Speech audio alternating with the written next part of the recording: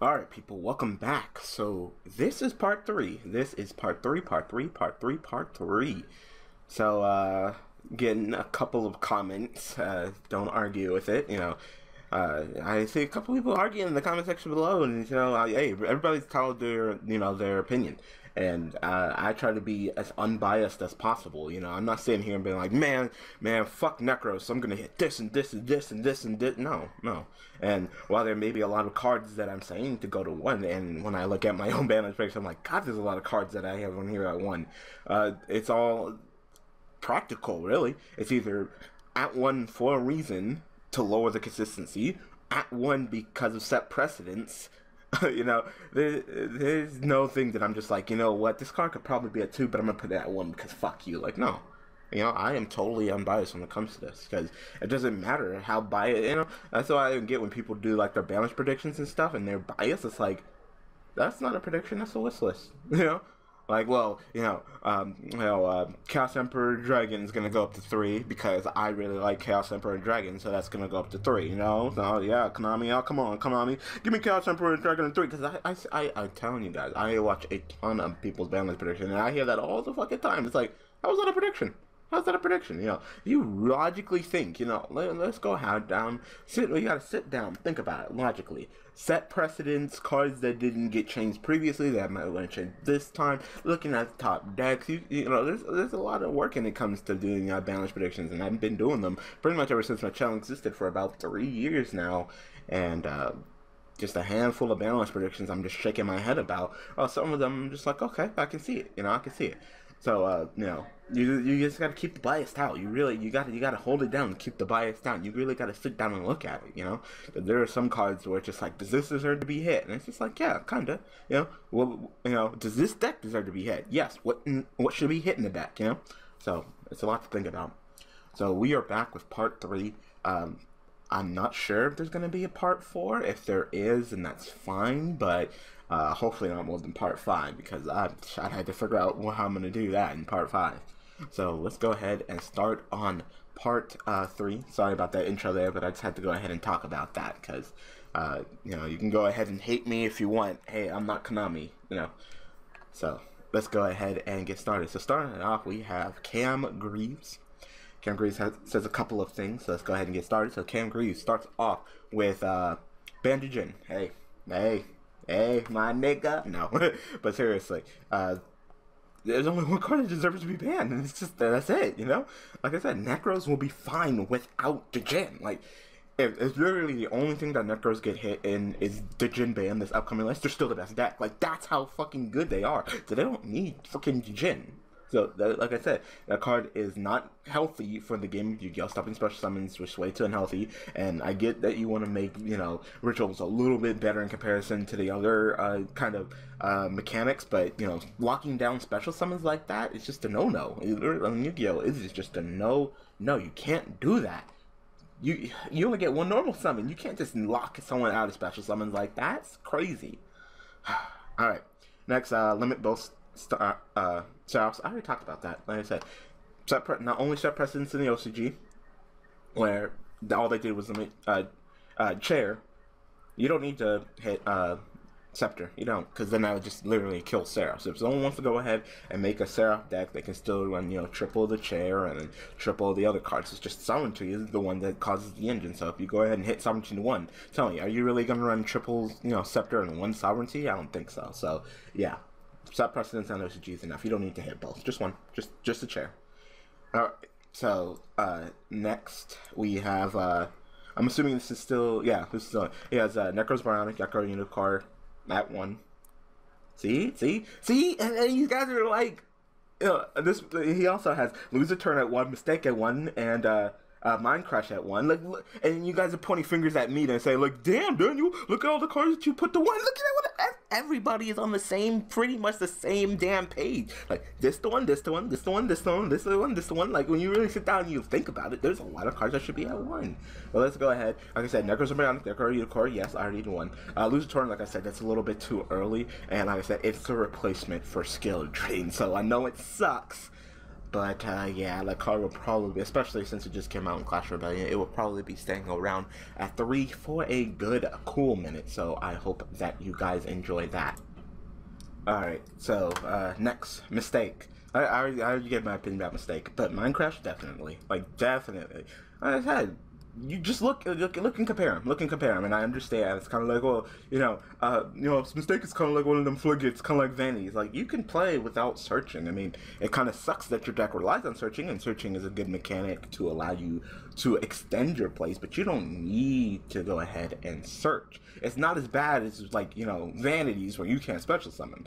And when you look at Mistake, and I actually replied to a comment, it's kind of like two halves of the same coin. The consistent decks, which are the better decks, they search a lot. So to combat that, the more slower decks that don't search as much run Mistake to go ahead and combat and reach the potential of these decks that search. That's fine. You will never see, like Tellarknights or Necros running Mistake, because that's just not going to happen. Because then that would hurt them. It's not splashable in every deck. It's not like, hey, I special summon, you special summon, but I'm going to lock you out of special summoning, so vanities. Everybody runs vanities. It's not like that. It's not like, hey, I search and you search, so, yeah, you know what? I'm going to play Minecraft because that doesn't hurt me. It only hurts you when you search, but it doesn't hurt me. It's not a double-edged sword like when it comes to Mistake. And I get to go ahead and see your hand, nigga. It doesn't matter if it's it's a monster spell or trap, whatever I call. Let me see that hand, and wow, they're all gone. Yeah. So no, and then it's not like I can go Minecraft. Oh, that's what's in your hand, Minecraft. If I open up with triple Mistake, the only thing that I'm safe from is MST. But if I open up triple Minecraft, and as soon as you search something, Minecraft. Let me see. Okay, call that Minecraft. Call that Minecraft. I can literally tear apart your hand before you can even duel because of Minecraft. Like, no. Like I said, Mistake, that doesn't have any precedence right now. That doesn't have any precedence. If they want to go ahead and make Mistake to under 1, hey, I don't care. But Minecraft, man, that has some set precedence, because that card was at 1 for a look. Look at banlist history. It's been there. It's been at 1, 2, 1, 2, 3, 2. Like, it's been there. And in my opinion, Minecraft is always one of those cards that will never be bad because searching will never be bad. Mistake on the other hand, that's kind of like it. Like, depends. It depends. Literally, if all the top decks were good because they were consistent and searchy, then no one would play Mistake unless you're anti-meta, which of course they don't care, right? It wouldn't be like one of the top meta decks that would also run Mistake. But if all the top decks were searchy and you had trouble with Minecraft, then oh yeah, it's gonna be good. Like I said, as long as they make searcher cards, Minecraft will always be good because consistency. As soon as you even think about touching that pot of duality, Minecraft, if they can even get any context clues to what's in your hand, Minecraft, like no, Minecraft is just ridiculous. So there we go. All right, next. Once again, you guys love your Dragon Ring. Dragon Ring 3, hopefully. Like I said, I would not care if I would not care if Dragon Ravine went up to 3, but I have no precedence on it, so I can't say anything about it. Friend Stoop did a video about Astropack 7. He was just like, Dragon Ravine is at 3 in the LCG, and I even had to message him, and I was like, no, it isn't. I had to check. I was like, wait, have I been saying things wrong this entire time? Like, no, I checked. I checked, like, back in, I checked April list, and I checked the January list, October list, and I was like, no, it's still at 1. So even with the Dragon Road ban, it's still at 1. So I'm not sure why they didn't move it when they banned the Dragon Road, especially LCG, because they've had Dragon Ravine at 1, and then as soon as they banned the Dragon Road, it still sat at 1. While us on the other hand, we're like, all right, Dragon Road was banned, Ravine at 1, just like any LCG. So like I said, they're the more liberal kind of game. So hopefully they'll move it first, and then we'll copy suit. Hopefully. So yeah, Dragon Ravine at 3.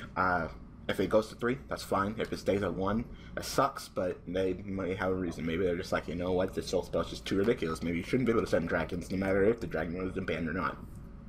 Alright, so next we have, he says, maybe ban Soul Charge, but probably not. Yeah, I agree, probably not. At this point, Soul Charge isn't up there enough to even warrant even looking at. Like, when it's played correctly and it sacks the shit out of you, fuck you with Soul Charge when it comes to Soul Charge. But it's not like anybody standing up at the top tournaments. I don't even think any deck is even running Soul Charge in the top deck. So yeah, I don't even think Tellarknight's are. So No, Soul Charge is probably gonna stay at 1, which is fine. Alright, next he said maybe you limit the Star Knight counter trap because they have to hit Centellars in some way. Like I said, I already talked about that. The counter trap card's not the problem. If literally in Tellarknights, the only thing that they hit the counter trap cards, you still be getting beat by Tellarknights. Because like I said, I played Tellarknights. I've won a handful of duels. I've completely crushed opponents just because I never got the counter trap card. It's not that, it's nice to have a counter trap card in your archetype, but I still got a tribute monster. Whether that be one of my Xenia monsters or one of my Tellarknight monsters that I want to use for its future seat. And all I get to do is just draw. I have a guaranteed monster that I'm tributing for a random draw. I mean, I'd say there's a lot of stronger, archetypal counter trap cards. If all I have to do is have all Tellarknights on my field, and shit, if that was secret move, like I said, when it comes to archetypes being good, it does not the counter trap. That's the first thing that you go after, because you have to look at the archetype and be wonder, like, well, is that really what boosts them? Is it really the counter trap and your Senjus that makes them good? Like, no, it's not. It's helpful when they have it, but is that what makes them good? No. And unless you can straight up search your counter trap, I really can't say anything. It's just the luck of the draw. So, like I said, hitting the counter trap won't hurt Tellarknights at all. Like I said, you gotta lower the consistency. I already talked about it, but I definitely think one triv, if you want to go ahead and use cards to recycle it back and stuff like that, but one trib, because trib is just so damn powerful, and then lower the consistency with the neb.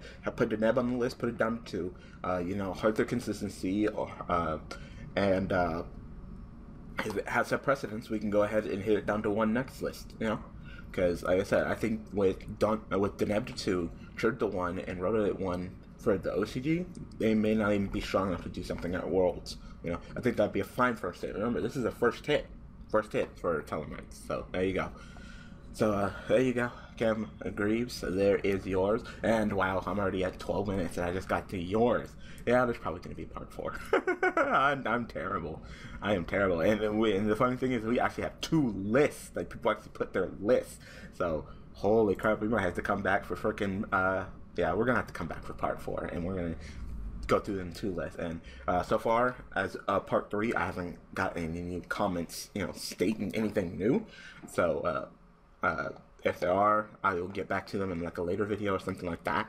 But I got 3 more, and 2 of them are like lists. So I'll go ahead and do this last comment in this video, and then in part 4 we'll go ahead and go through those 2 lists. So next we have Soul Banana. Alright, I know I already did Soul Banana, but Soul Banana was just replying to a comment that Oblivion Duelist X made. But this is Soul Banana's own, so let's go ahead and get into it. So Tellarknights are probably going to get their hit via Alpha, like I already talked about that. If they hit Alpha, Tellarknights are still going to be really good, because, like I said, really sit down and think about it. When you lose against Tellarknights, is it Alpha? Nah, it's probably, the Altair, the Neb, the Vega, the Trigger, the Call of the Hunters, the Oasises, and the Triggers putting back the Call of the Hunters, the Oasises, and the Fiendish Chains, it's them just gaining resources and recycling their play. So where does Alpha come into that, It's not like Alpha is like, a continuous trap card that they keep playing on you and then playing back with Trigger, Like I said, really, when you think about it, it's not Alpha. It's not Alpha. Alright, next to say, they will likely hit the Djinn Lock, hopefully, and there's only one way you can hit the Djinn Lock. You can't even put, that's the thing, you can't even put the Djinn at 1. It's not like Vanities where you can just lower the consistency of getting it by lowering it down to 1, no. Because you only need 1. You only need 1. So, you gotta ban it.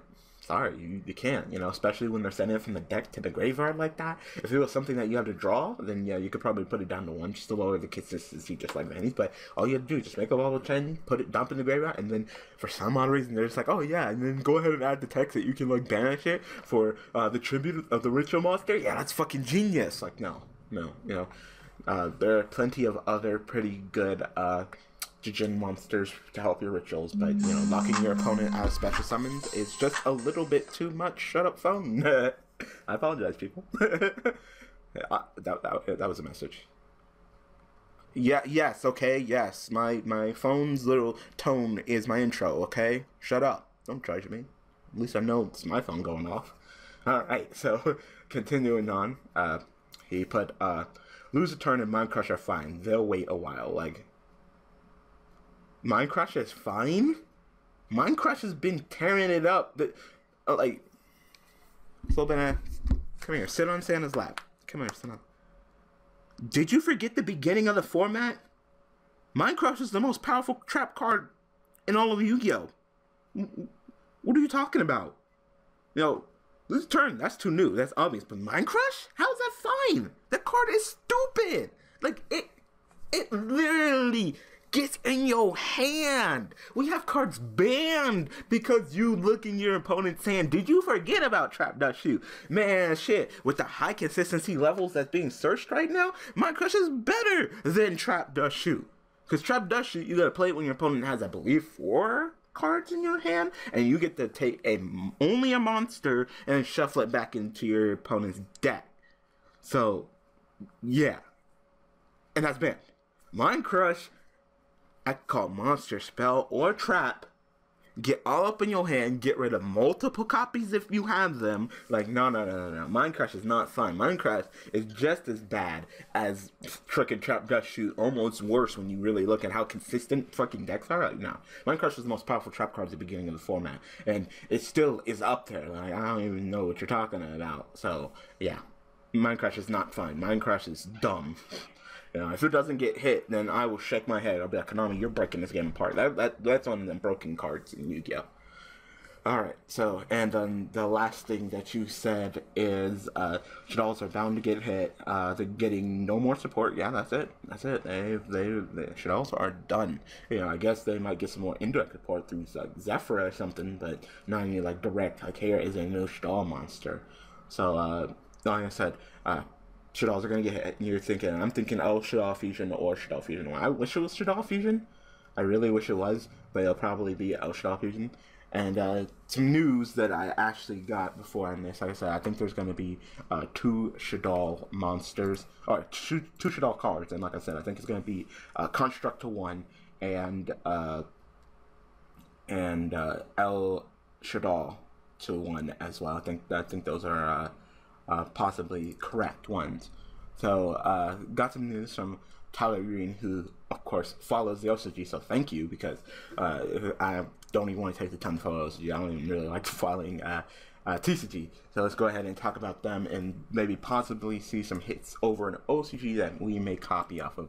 Like I said, I'm going to do a part 1 and part 2, so maybe some possible things that we could see on part 2. So Tyler said, I follow the OCG, and Necros are still strong and just more creative. So even with, I believe they have Baronic to 1, Unicorn to 1, Cycle to 1, and Manju to 2, and Prep to 1. I think out of all the things, apparently Necros are still really good. So it might be, especially with how hard hitting, because generally when it comes to decks that they don't want to do well anymore, i.e. Shaddol, they'll hit it. They will hit it hard. So I can easily see them going ahead and hitting it. They'll probably just hit Manju and Sanju, more consistency cards. Which is interesting because they even have Rhoda at like 1, which even lowers the consistency of like Shuri, and they're still doing really well. So I'm wondering what they're going to go ahead and hit Necros, because for right now, when it comes to Necros hit for the TCG, I just have them copying off of OCG. But apparently, even copying off of OCG, they're still going to be strong. So maybe that won't be enough, And if we copy off the OCG, then it's possible that they'll probably win Worlds. So I don't know. Maybe they're going to get hit even harder in the OCG.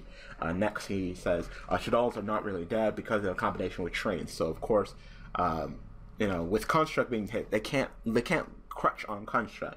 Generally when you duel against a Shaddol player, you whip out a powerful Exceed monster. What they're going to do, they're going to go ahead and Shaddol Fusion, or try to El Shaddol Fusion to Construct, who, of course, is kind of like a caster for your special summon monsters. They clutch on Construct, but of course in the OCG, Construct is banned. So what do? Apparently they splash it with Trains. I think I dueled it in an episode of Daily Duels, and I can't remember what deck it was or what episode it was, but I know I dueled against the deck. And like I said, the powerful combination of Shaddolls with Trains going to them Shikinagas. Like I said, Shikinaga is not a bad card. You get a lot of access to them Earth monsters. You can go ahead and send them Ruffians to go ahead and get your search. So I can see Shaddolls revitalizing through the combination of Trains. Just I don't doubt they're gonna go ahead and try to go after Shaddolls, because it seems like Shaddolls have just kind of turned into like an engine. You know, that's not the core of the deck. So I kind of feel like if they're gonna go ahead and hit this kind of Shaddol train deck in the LCG, they're gonna go after the trains. You know, they're gonna lower the consistency of the trains, because I can definitely see, you know, a nice Shikinaga come paired up with powerful Dora. Yeah, I can see that. I can see that being a threat. So there we go.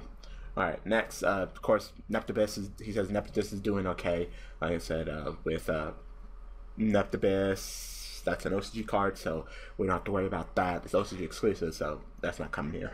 And then, Color Green states, everyone is maining that Satellaknight card to summon Nova, then Infinity. So, and Nodin. So, Ptolemaeus, definitely a powerful card, because Ptolemaeus, if you have 3 extreme materials, detach 3 to rank up.